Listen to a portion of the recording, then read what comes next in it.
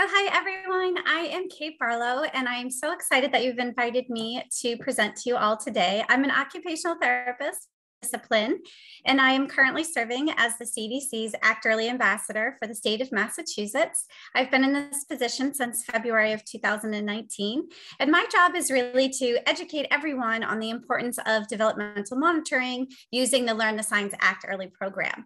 I am also working in Head Start this calendar school year, 2 days a week on a grant. And so I've fallen in love with Head Start, and I really appreciate what you all are doing in that setting.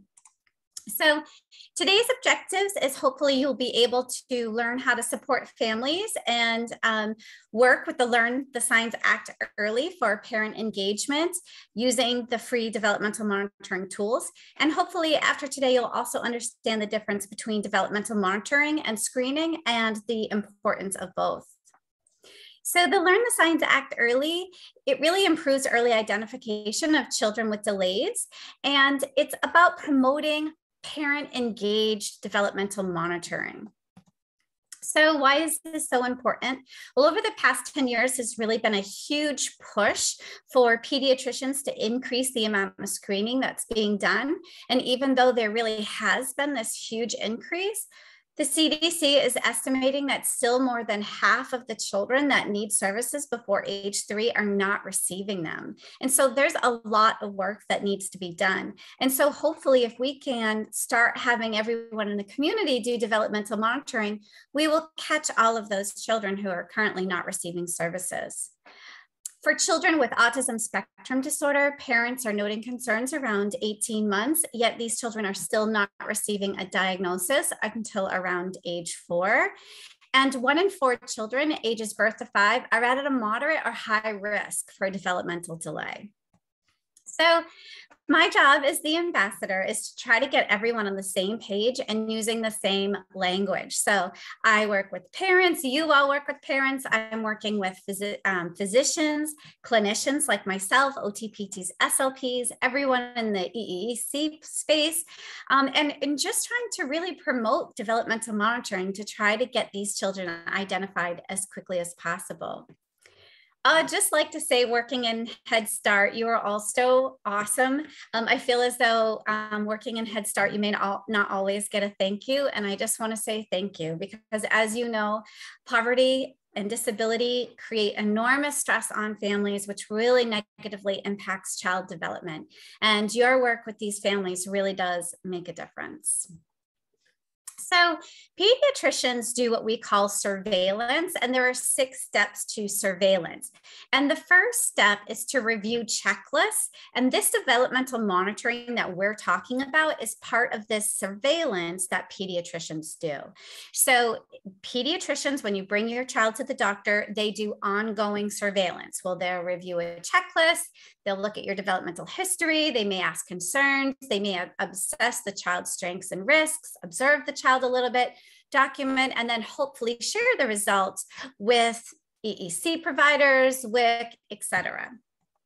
So developmental screening is what you all are doing in Head Start, right? So developmental screening is a formal process. It's done by physicians, clinicians, and teachers with specialized training.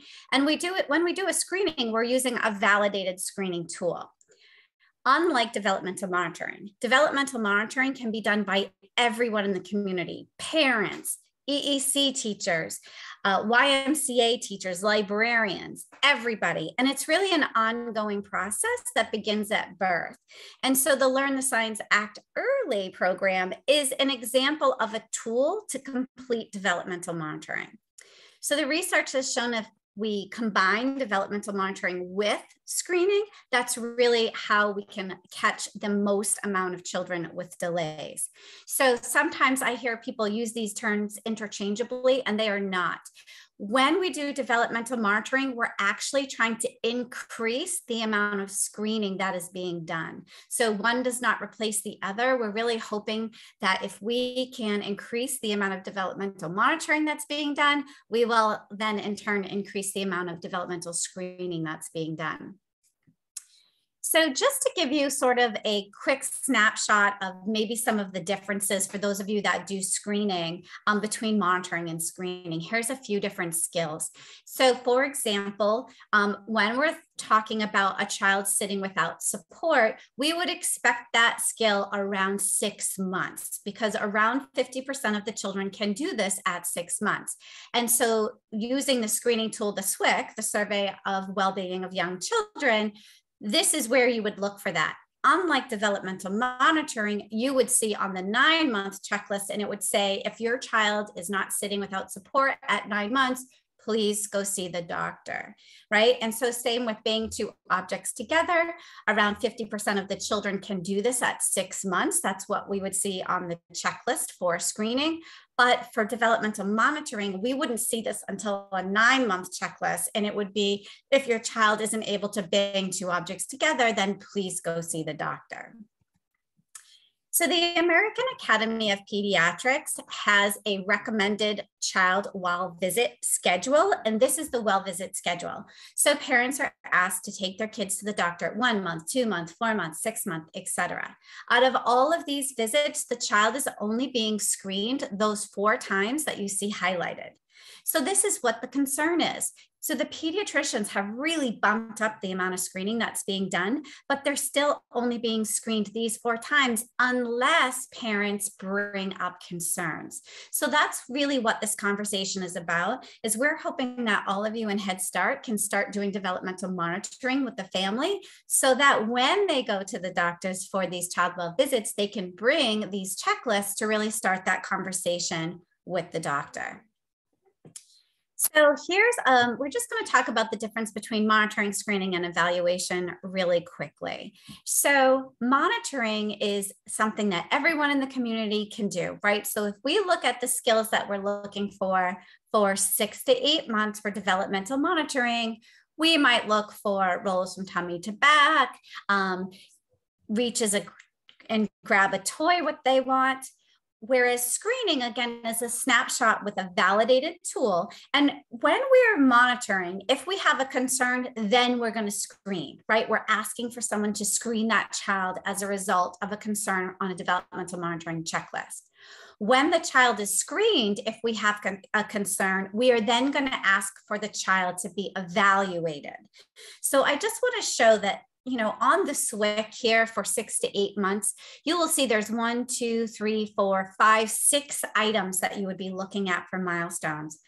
But then when you do a comprehensive evaluation, this is the Peabody Developmental Motor Scales test that I often use in occupational therapy. You can see that all of these skills are being asked to be looked at for 6 months. And then these are the skills also for 7 and 8 months.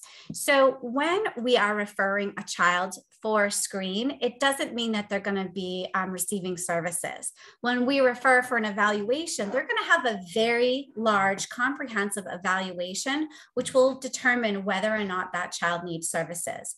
So I never want anyone to worry about referring a child, because no child is ever going to get services who doesn't qualify or doesn't need them.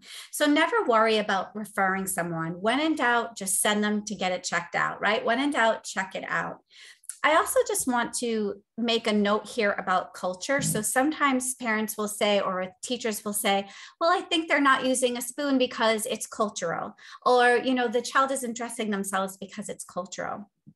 And that absolutely could be the case. However, I always recommend that everyone still refer, because you're not saying that there's a problem. You're just saying, let's look into it. Because the reason why the child isn't using a spoon or dressing themselves could very well be cultural, but it also could be that the parents are doing it for them because they're having a lot of trouble. So although it could be cultural, when you do a comprehensive evaluation on that skill, the clinician is going to be able to determine whether it's cultural or whether there's an underlying motor problem. So we always, when in doubt, always refer. And even if you think it might be cultural for the reason why that child has that deficit, still always refer, because a comprehensive evaluation is going to be able to tease that out. Okay, so the Learn the Signs Act Early program consists of a lot of free materials. So this Watch Me Here program is an online free continuing education program. It consists of 4 modules. It takes about 45 minutes to an hour to complete. And when you complete it, you can get a certificate of completion. And this can be done in English or Spanish. It is my goal that every Head Start employee will have completed this continuing ed as part of their onboarding training, so that when you get hired, you have to do these certain trainings when you first get hired. And I'm hoping that the Watch Me will then be part of that onboarding training. There are also growth charts. There's a free digital toolkit. There's the free app. There's posters. There's the checklist. There's lots of tips. There's books. The books are wonderful. And we're just going to talk about a couple of those programs. Materials. Well, their CDC has updated their developmental checklist, and there's been some concern about that. So I'm just going to talk about that for a few minutes. So the developmental monitoring checklists were updated in order to really increase clarity, to reduce the wait and see approach that they were seeing, and also to try to increase the amount of referrals. The new checklist also now follows the American Academy of Pediatrics recommended well child visits by adding the 15 and 30-month checklists. The new checklists are reduced in the amount of milestones from 22 to 13. And the big difference is that there's no more 2 columns. So on the old checklist, there was a column on the left that had all of the looking for milestones around the 50th percentile. And on the right, there were sort of these red flag milestones in the purple box that said, if your child isn't able to do this, go see the doctor. Well, on the new checklist, they're all red flag milestones. So if a child isn't able to meet one of these milestones, you would then refer for a screening. Of the milestones on the old checklist, about 40% were replaced, and there are 65 new milestones. All the milestones selected for the checklist were supported by evidence and expert agreement, and the milestones that were removed had little or no normative data when the milestone should be achieved by 75% of the children. So in the OT and PT community, a lot of therapists were upset that crawling was removed. But if you look at the Zubler article, which is the research article to support these updates, the link is in the resources. It is an open access article, so you can all review the article if you'd like to see any particular milestone. There's evidence for every milestone that was kept, and there's a reason why every milestone was removed. It was removed. So crawling was removed because of the literature reviewed. There was little or no normative data available to include it on the checklist. All right, so here on this slide, you have the old checklist on the left and the new checklist on the right. And so on the checklist on the left, you can see that it has this column here. These were the looking for milestones that were all around the 50th percentile. And in the purple box, you had, if your child isn't doing this, please see the doctor. And all of these milestones here in this purple box were between the 75th percentile or more, sometimes 90, sometimes more, right? So we were referring around the 75th percentile on the old ones. And now on the new checklist, we're still referring at that 75th percentile or more. So on the new checklist, if a child isn't meeting one of these milestones, you would refer them to the doctor. What I really like also about these checklists, especially in the Head Start setting, is every checklist has a star if the child is due for a screening. So if you are, say, in the infant toddler room and you have a 9-month-old, you're going to see, oh, there's a star. That means that the child is due for a screening.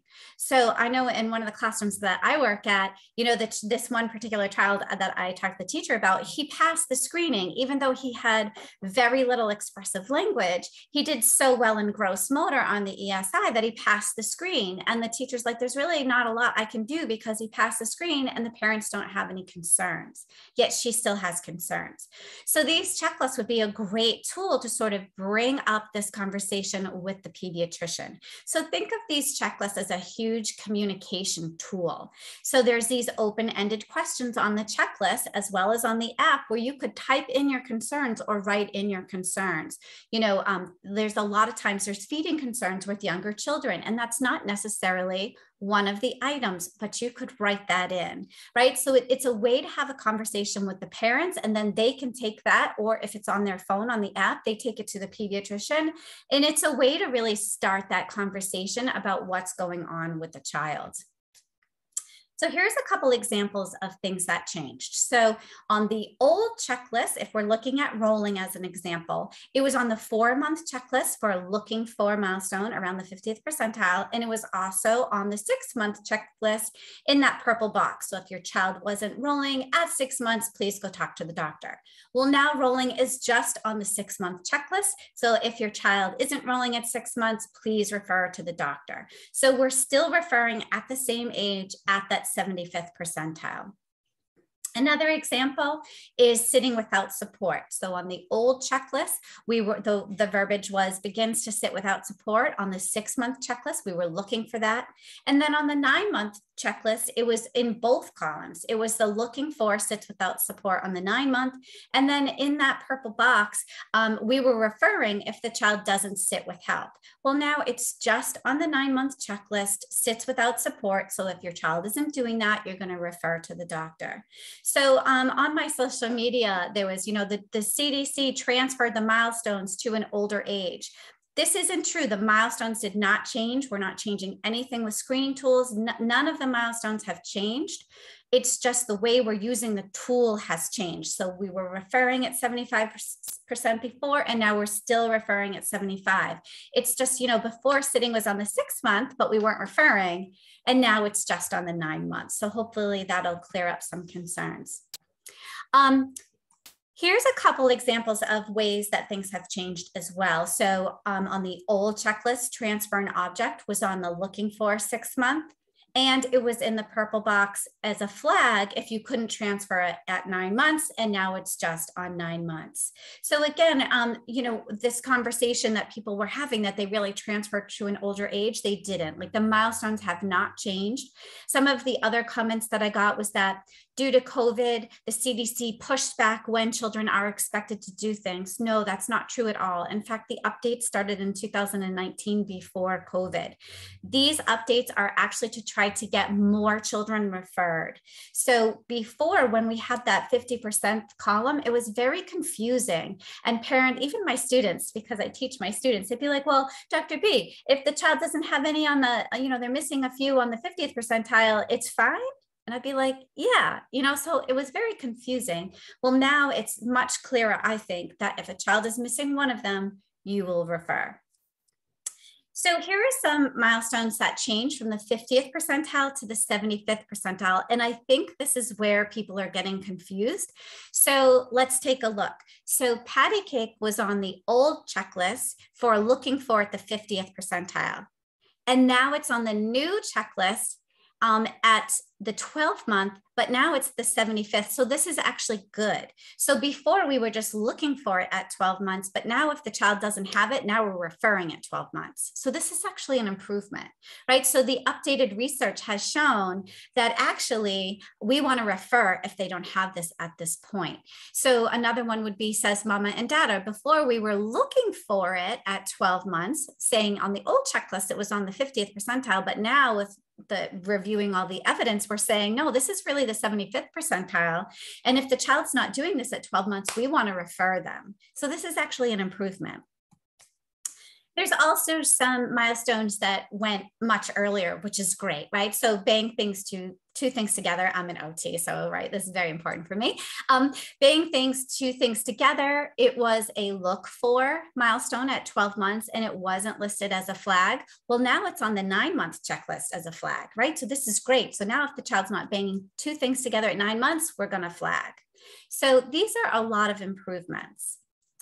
There was also a lot of confusion about pointing on the old checklist. Pointing is a huge communication skill, but as you can see here, it was on a lot of the checklist, where now it's only on 4 of the checklist. So hopefully it will really reduce some of that confusion. There are 65 new milestones. Jumps off ground with 2 feet is one of them, which is great. And again, the new ones were really added because they had good supporting evidence. So the team that got together in 2019 to do the revisions was an interprofessional group of experts, right? These are some really impressive people that got together to do the revisions.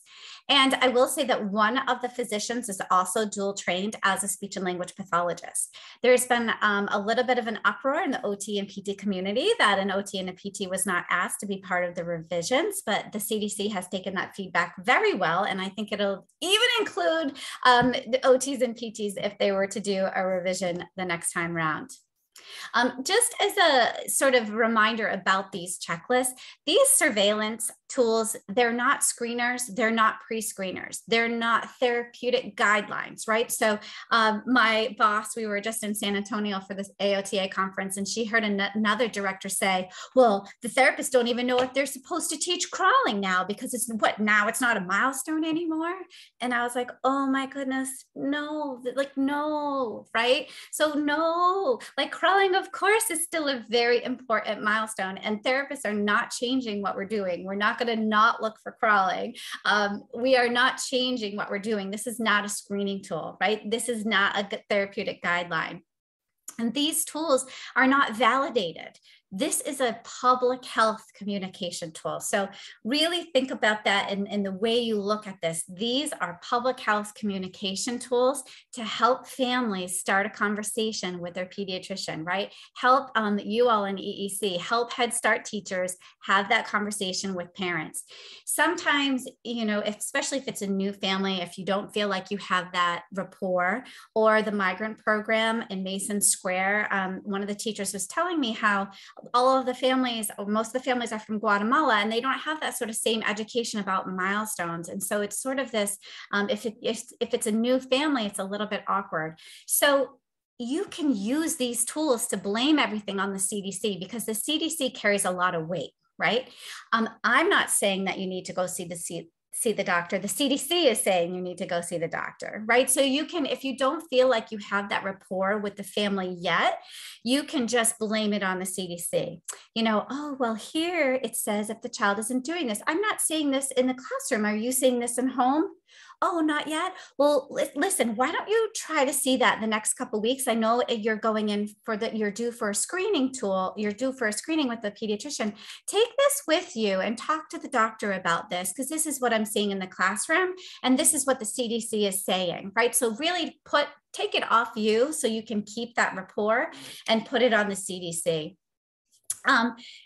When the pediatricians do surveillance, it's so much more than the checklist, right? It's really about looking at the child, talking with the parents, finding out what's going on. So think of these developmental monitoring tools as communication tools, not as therapeutic tools, okay? Not screeners. All right, so back to this American Academy of Pediatric Well Visit schedule. The developmental monitoring checklists match the schedule exactly.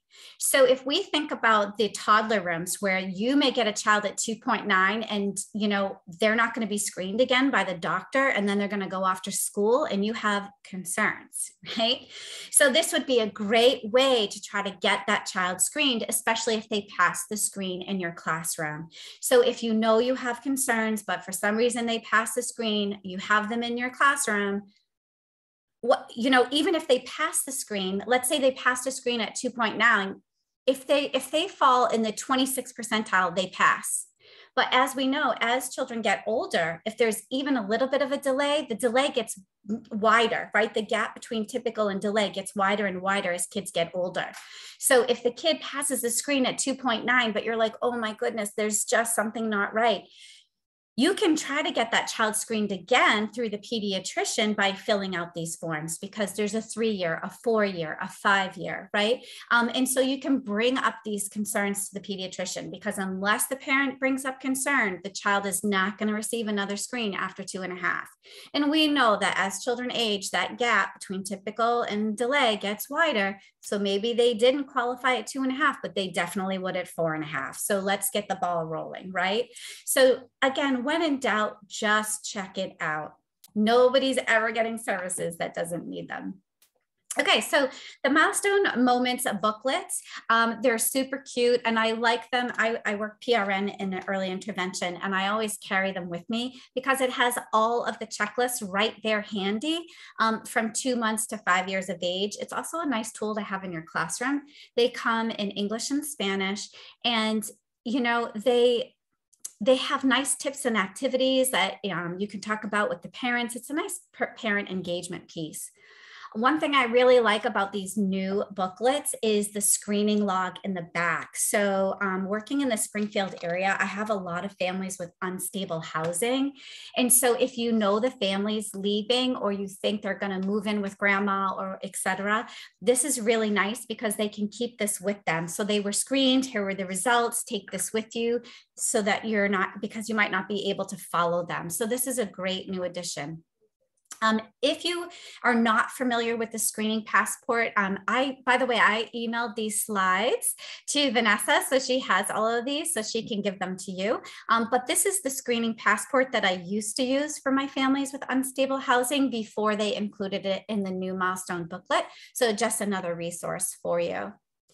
All right, so the milestone checklist, this is what they look like, and you can print them out online. They are also now available in English on the Mass Act Early website, which we're really excited about. And you can also print them out. So at all of the Massachusetts WIC centers, they've been printed out and they use them laminated and they go over the checklist.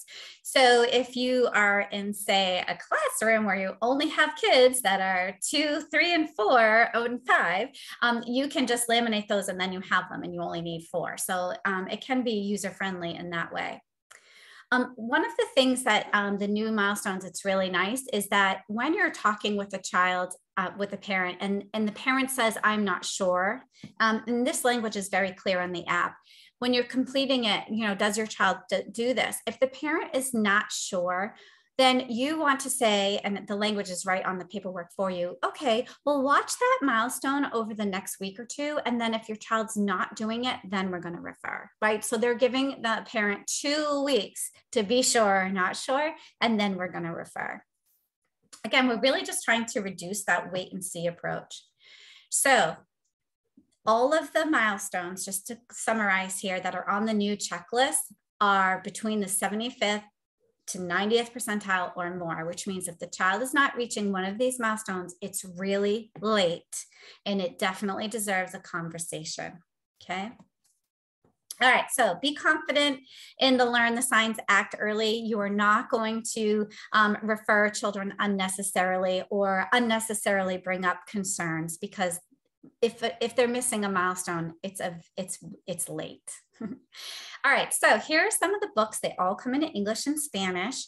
The Baby's Busy Day is a board book about 1-year-olds. I love Where is Bear? It's the 2-year-old book, and Amazing Me is the 3-year-old book. And again, these all come in English and Spanish. All of you can go on to the CDC website and order your own materials, and it can be shipped to your house individually.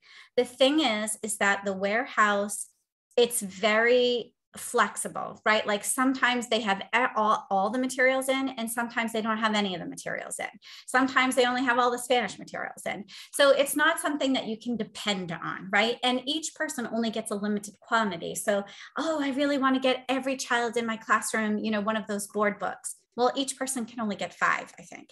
So it's not something that you can sort of plan on having, but please, anytime you want, you can go onto this website and you can order materials. And I hope that you all did get some materials. I did send a box to Vanessa. So, and you can always email me. I have a limited supply, but if I have some, I'll drop them off. So it's sort of just like whatever I have, I give away until I don't have any more. And then I try to get materials myself. This is the Watch Me program that I was talking about for the continuing ed, and it's really made for like center-based childcare or Head Start programs, preschool classrooms, and it's really well done. The Milestone Tracker app, it's free, it's available in English and Spanish, and this is everyone's favorite. We're going to, at the end of today, we're going to practice using the app. So if you haven't already downloaded it, please go ahead and do that so you'll be ready to go.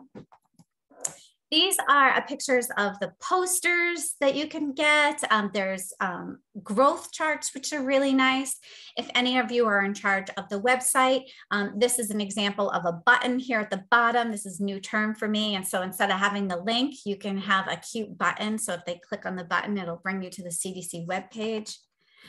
There's lots of tip sheets on there. So the CDC website's pretty big, the Learn the Signs Act Early. So you kind of have to fool around with it a little bit to find what you're looking for. But these tip sheets are really nice. You could, print out the checklist, the developmental monitoring checklist, and one of these how to talk to the doctor, and give them both to the parents if you know that they're going. And think about the parents that English is their second language. I know I get nervous when I go to the doctors and I'll oh, I want to ask the doctor this, this, and this. And then I get there and why do I get nervous and somehow I forget what I'm supposed to say. Like, can you imagine if English was my second language, how much even harder that would be? So I just think if we can help parents as much as possible advocate for their children, it's really helpful. There's also all these tip sheets for WIC programs, for, like I said, EEC, for home visitors, and there's a whole separate section for Head Start. If you Google Learn the Signs Act Early, this is sort of the screen that you're going to see here at the top. And if you scroll down, you can see this ECE tab here, and then you would click on that, and then it will bring you right to the Head Start. All right, so nobody wants any extra work, right? Especially in this COVID time period. So one of the other ambassadors, Stephen, he's amazing. He did this. I did not, I cannot take any credit for this, but he works in Head Start as well. And he was saying how all of these materials fit right into the Head Start standards. So we're not really asking you to do anything new, but you can use these free materials to meet the standards that you already have. So again, you'll have a copy of this, but all of the books can help with your education standard. The app and the checklist can help with your disability standard, growth chart for the health standard. Again, the tracker app, milestone moments booklets for the family services. These are great family engagement tools. I know some of the ambassadors will have one of the parents read the book, and then they help the children act out the milestones. So how can you really support that parent engagement? These books are really great for that. For professional development, you can do the Watch Me continuing education program that I mentioned. And again, if you have any questions in the future, just email me and I will absolutely help you. These, all of these tools are really designed for parent engagement, right? And really to help parents advocate for their children and to know when you need to refer. So asking for help. So when a parent has a concern, they should always go to the pediatrician, right? We always want to send them to the pediatrician. But in addition to that, or if we're not getting the response from the pediatrician that we would like, let's say the pediatrician is continuing to give a wait and see approach, families can also go directly to Family Ties, early intervention, and special education. So if you aren't familiar with Family Ties is a parent advocacy group specific to Massachusetts, and they act as the statewide directory for early intervention services in Massachusetts. So again, if you have a family with unstable housing and you know that they're moving, but you have a concern about that child, you can just give them this phone number and be like, look, when you get settled, just call Family Ties and they're going to help you. They'll hook you up with whatever early intervention service, your catchment area you're in, or they'll help you if the child's over 2.9, then they'll hook you up. They'll tell you what your local elementary school is, so you can go down to the elementary school and sign for an evaluation. So Family Ties is just, they will take care of it for you.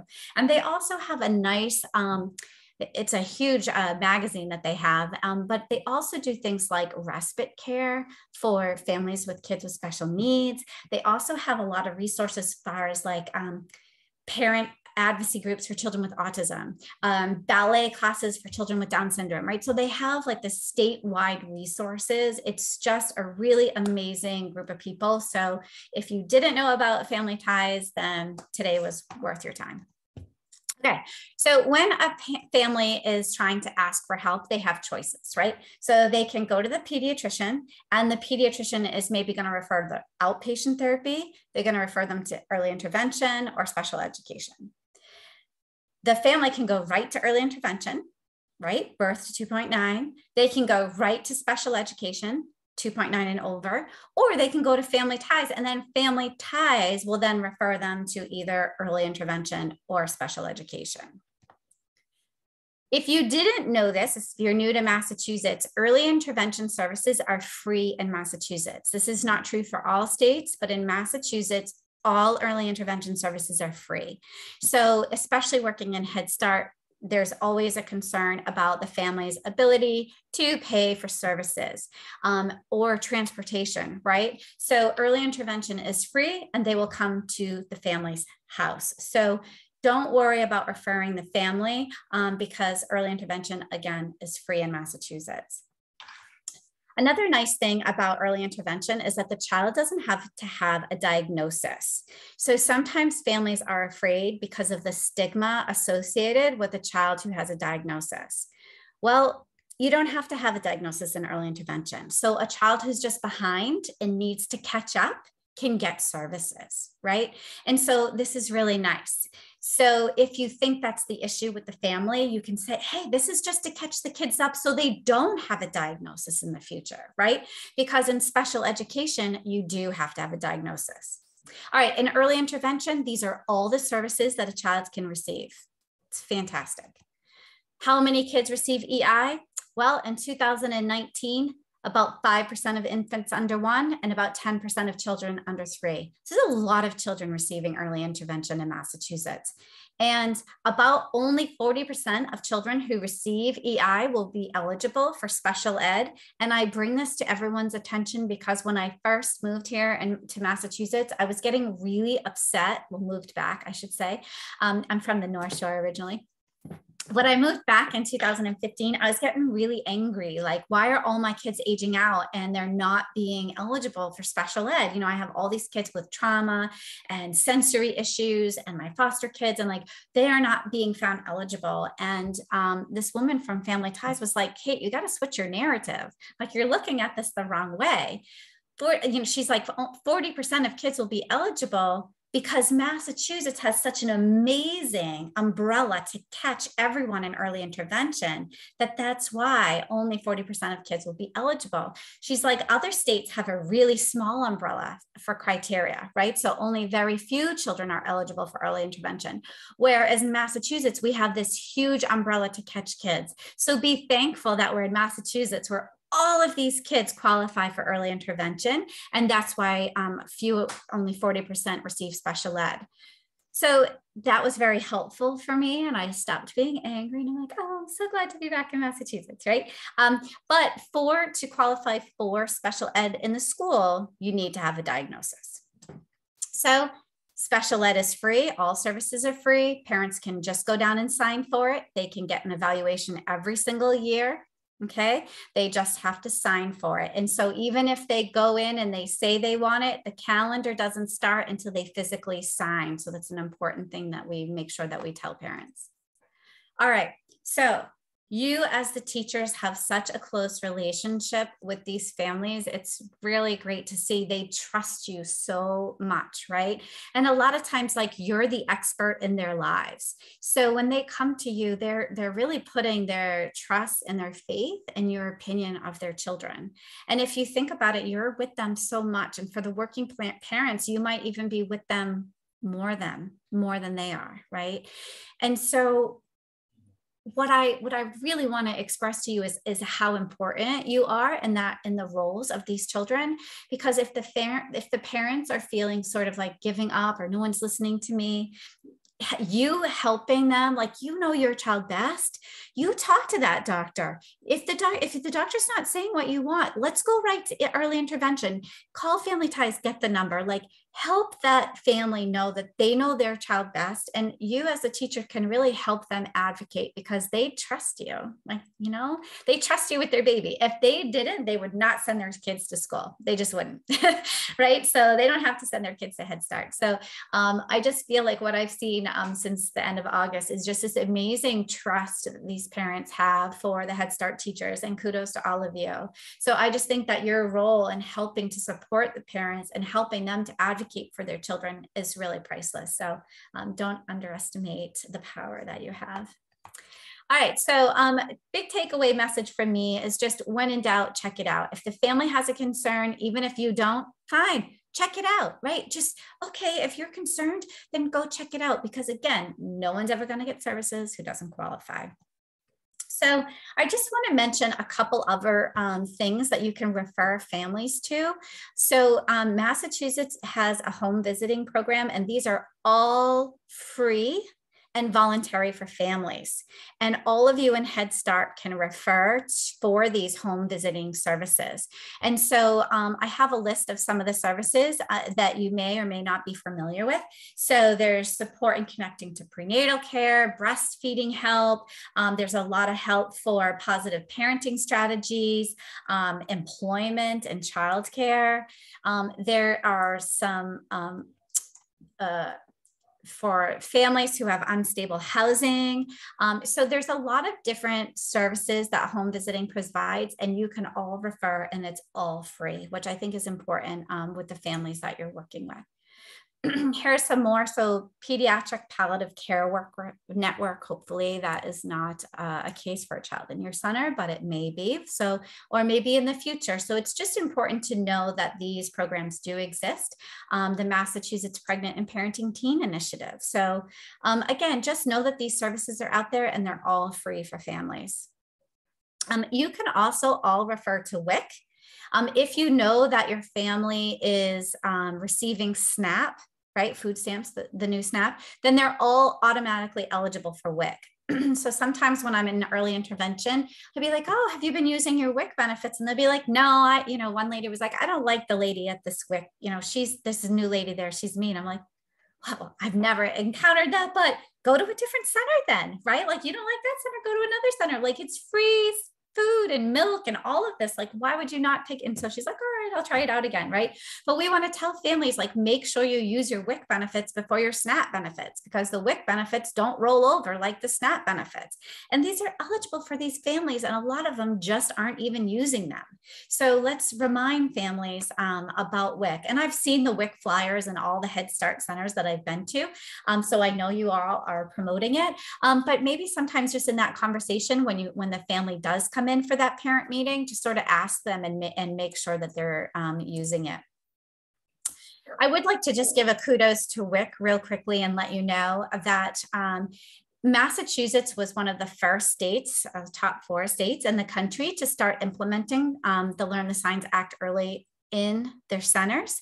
And these are the 7 sites that did, and amazing, right? Because we know kids that are at a nutritional risk, as well as poverty, are at an increased risk for developmental delay. So look at some of the statistics here. They're really crazy, right?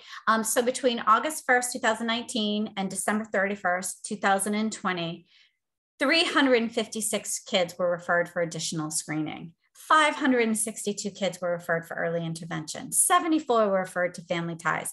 42 were referred to special education services. And this is just from them starting to do developmental monitoring, right? So this is really impressive, and it really does work.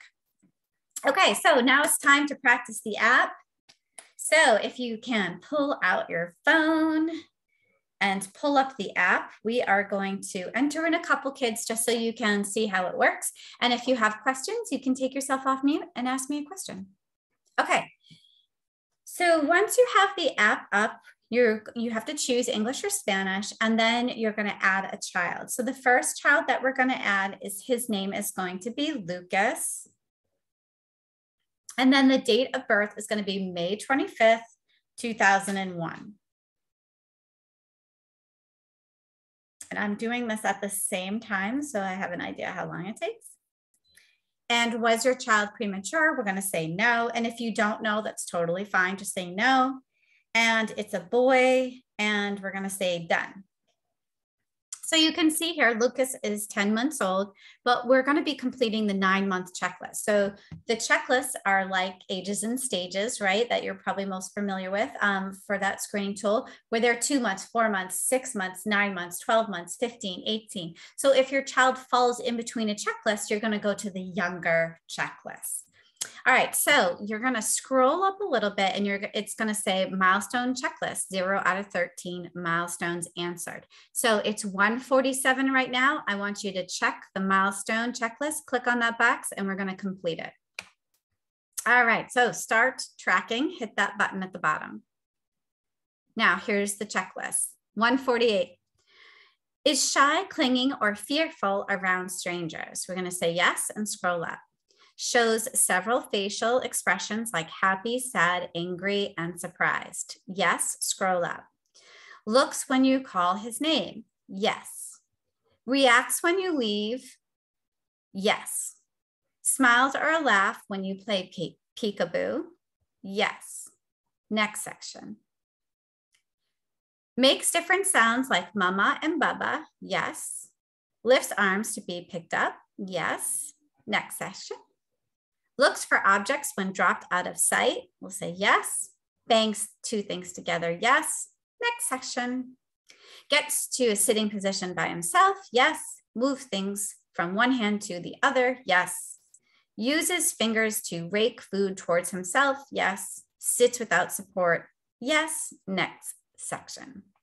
So here are the open-ended questions that if you are helping a family fill this out on their phone, sometimes when I'm going into a family's home, because I work as a feeding consultant, maybe they're going to the GI and I'm not able to go. So they'll be like, here, they'll like pass me their phone and I'll like type in a note because they always have their phone when they go with them. So this is a nice area where you could actually type something in if you wanted them to show it to the doctor. So is the child missing any milestones? Scroll up. My baby has lost skills. Scroll up. I'm concerned that my baby is not doing something I expected him to do. Scroll up. I have concerns about how my baby plays.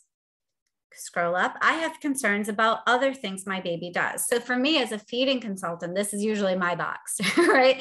So I can enter in anything that I may have. So let's say anything in the classroom that you have that you didn't feel like the milestone was covering. Maybe it's toilet training issues, right? Who knows? But whatever the issue is, you could type it right in that spot right there. All right. So then my child's summary, you're going to click. And now if you scroll up, that summary can be emailed. You see there's an email summary, show doctor. So you could have it emailed to the parents. You could have it emailed to the doctor, right? So, and if you're worried about the HIPAA, right? So it has the child's date of birth on there. I never enter a child's last name. And if a family was concerned, I can always, you know, if it's April 6th, I can make it April 5th. I can just change it by a day if there's ever concerns about that. All right, so it's 1:50. So it took us, 3 minutes, less than 3 minutes to complete the checklist, right? So it's an easy, quick tool, and it provides a lot of information. If you also have, I got this question once before, if you have a family and they're unsure of their legal status in the country, I've been asked, well, where does this information go? It doesn't go anywhere. Like it's not uploaded to some CDC or ICE site, right? Like that's not what happens. When I used to have my students go into the WIC centers, I would have them type it in and then delete it right off the iPad and they would see the information deleted. So if you have a classroom iPad or the family doesn't have room on their phone to add an app, or like the migrant classrooms, the families don't have these type of smartphones, that's okay. You could always do it on paper or do it on an iPad with the family, email it to them or the doctor, and just delete it right off afterwards. So it's very versatile in the ways in which you can use it. Okay, so let's try to find 2 activities that we would recommend for Lucas. So if you go to the back arrow now, you're going to see the hamburger, those 3 lines at the top left. So click on the hamburger and it's going to bring you to sort of like the menu. And if you click tips and activities, it will give you all different tips and activities that are age appropriate.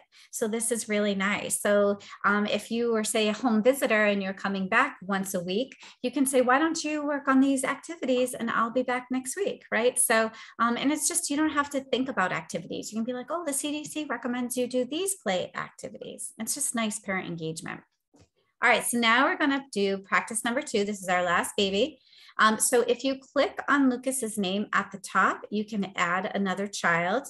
And this child is going to be Jordan. This is actually one of my students' babies. I'm always looking for pictures, especially because I'm white and most of my family is white. So I have very little diverse pictures to use. So if any of you ever want to email me pictures of your children, I will take them. Okay, anyway, sorry, squirrel, little side note there. All right, so the date of birth of this child is July 3rd, 2021.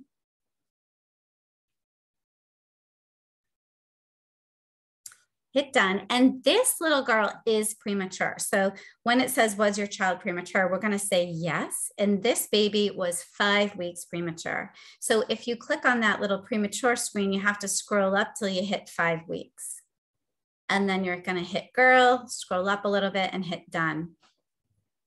And this is really nice here because you're going to see it says Jordan is 9-month-old, but you're going to fill out the 6-month checklist because it corrected. So for those of you that aren't familiar with that, as a pediatric clinician, I always correct for children until they're 2 years of age, and we never correct after 2. So if you're in a preschool classroom, it's never going to impact you anyways. We don't correct after age 2. If you didn't know whether a child was born premature or not, it only benefits them to not put them in as premature, right? Because then they're going to be expected to do more skills. So it doesn't really matter if you're not sure, because when in doubt, we're referring, right? So don't worry if you don't know the child's past medical history. Okay, so that is how that works. But now I want to show you the add appointment feature because I feel like this is one of the best features of the app. So if you scroll up where it says Jordan, at the very bottom, it says appointments. If you click add appointment, the families can actually, so this is a parent meeting I'm doing for another Head Start Center on May 3rd. You can enter in the next appointment right into the app and they'll get a reminder, which is really nice. So for me as a feeding consultant in early intervention, I can put my next appointment, you know, they can put it right in there or they can pass me their phone and I can put it right in there. And I always ask them like, please have child hungry. Coming. Please have the baby hungry. But you could have the Zoom number in there, right? You could have any type of information that you wanted. So I'm going to type in parent meeting. The date is May 3rd.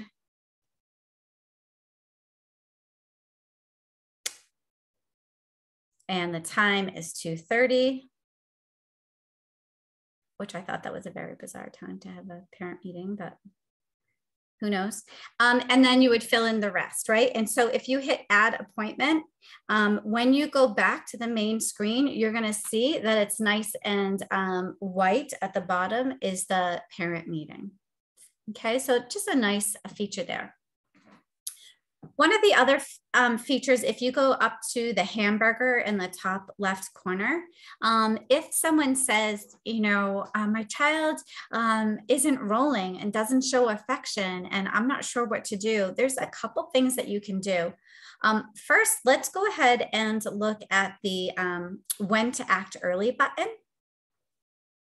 And it's just going to give you sort of a snapshot of things that you would want to act early if the child wasn't doing this.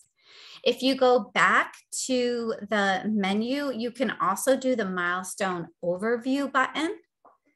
And the milestone overview button is really nice for people like myself because if I only want to look at the motor skills, I can touch the movement yellow tab at the top, and it's going to give me all the motor skills. I could do the blue language skills, and it's going to give me all the language skills. So you can really, no one's expecting anyone to memorize when all of the milestones are, except for my students when they take their boards. So this is like a nice cheat sheet of when certain kids, of like when you would refer for when. So you can play around with the app a little bit and just know that it's pretty user-friendly once you get going. Okay, moving forward here, I just wanted to let you know, I talked a little bit about how this has been this huge push to increase the amount of screening that's being done, right? You're screening in Head Start, pediatricians are screening, and really from 2002 to 2016, we did see this huge increase, right? From 23 to 63%, depending of where you live. And pediatricians can also bill for screening, right? So here's two very common screeners, the Ages and Stages, which is really popular in Massachusetts, as well as the SWIC. And what I hear parents saying is like, they don't know whether or not their child was screened while they were there, right? So they don't know, like they talk to the doctor and they may not know that the doctor was doing developmental monitoring or the doctor completed a developmental screening. So what's supposed to happen is the doctor's supposed to talk about the results with the parents, but they may not understand that that was what was done. So it's really okay for the parents to ask, like, you know, was my child screened today? Or, you know, just kind of giving them that language. I wanted to talk about the SWIC because if you are changing your screening tool or you have to re-up or it's being updated and you have to buy a new one, the SWIC is free. And not only is it free, but it comes in all of the languages that you see here on the right side. So I know for assessment tools, every 8 to 10 years, they get updated and you have to buy all new ones and it's a huge amount of money. So just think about that for your assessment tools. If you need to update your screening tools, the SWIC is free. And it has the same ages as the American Academy of Pediatrics, right? It has the same forms as not only the Learn the Signs Act Early program, but also it matches the American Academy of Pediatrics well child visit schedule. And the Ages and Stages everybody loves because it has such great validity and reliability, right? The psychometric properties are really sound, as well as the SWIC, right? So the SWIC also has really good validity and reliability. So it's it's a good tool, which is really most important. I also wanted to let you know that the READA-T is a level 2 ASD screener, autism spectrum disorder screener. And this is being used a lot in the Worcester area, but training is free for early intervention and early childhood providers, which you would be. So really just if you wanted to take a look at that training, here's the website and the email. I know you all are doing continuing ed and you choose what continuing ed you're going to do, but just to let you know that that is out there. Okay, so some takeaways from today. $1 spent in preschool really saves $8 later in special education. So feel really good about what you're doing, right? Your preschool classrooms are saving taxpayer dollars, right? So all the work that you are doing on readiness skills, right? What does a kid need in kindergarten? Color cut, write their name. That's what they need. So all the work that you're doing in preschool is saving people money. So if anyone gives you a hard time, just remember that. Also, a doctor's referral is not required in Massachusetts to be evaluated for early intervention, and a doctor's referral is never required for special education, regardless of your state. So we're really special here in Massachusetts as far as access. I can tell you the Hawaii ambassador was like, he's a pediatrician, how did you do this? I'm like, I don't know, it's before my time. But we don't need a referral for early intervention. And again, big takeaway is that the earlier a child receives services, the less services they need, the better the child outcomes. So here's my email. Please email me if you have any questions, and just know that you really do make a difference in the lives of these children. Here are some ways to stay in touch. So this year for the grant that I had through the CDC, I was able to pay for 50 professionals to go get their infant mental health endorsement. And I also had free continuing education. So I had a webinar with free CEUs. And we also had an echo for continuing ed. And all of these opportunities are posted on the Mass Act Early Facebook page and are posted on the Mass Act Early website. So if you don't already follow us on Facebook, I'm not a big poster. Actually, I'm terrible. I was trying to do once a week and then I sort of gave up on that. But I do, if we have training, I always post the trainings and it's always on the website. And the CDC also has a Facebook page, and it's the Milestones Matter Facebook page, and they actually do a good job, unlike myself. Here's a list of all of the resources, so things that I might have talked about today. Here are all the links that you may want and the references. And this Zubler link right here is the new CDC article that has all of the updates, informations for the checklist. I'm gonna take us off the recording and we can do questions. I just wanna say thank you all so much for having me and listening to me. This is really great.